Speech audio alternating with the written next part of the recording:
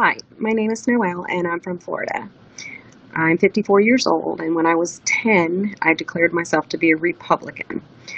I actually cried watching the Republican convention back then in '76 because Reagan didn't get the nomination over Ford.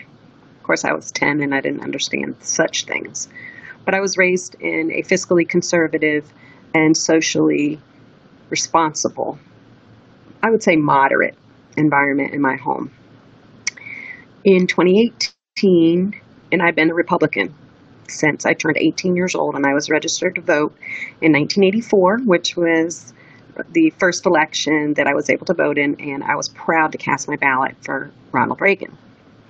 So in 2018, I was so dismayed and disgusted by the behavior and the actions of the person sitting in the People's House that I left the Republican Party.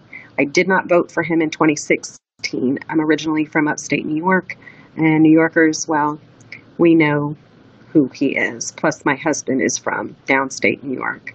And between all of us, we know who Trump is. Trump also owes my cousin $30,000 from God knows how long ago when he was doing subcontracting work in Mar-a-Lago, and that's what he does. He goes bankrupt so that he doesn't have to pay his bills.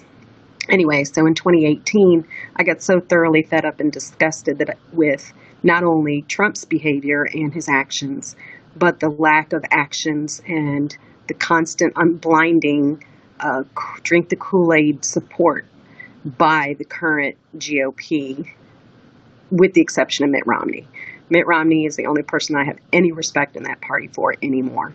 This has caused a rift in my family. And I'm now a recovering former Republican with no party affiliation. I do not plan on voting for him. I have actively been campaigning for Biden-Harris, and am thrilled to support him.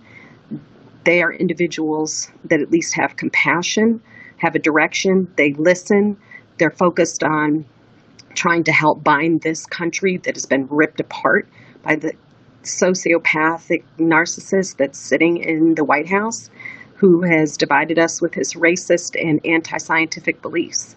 At this point, I pray for our nation that we do not devolve into civil war, which is the potential with this crazy person.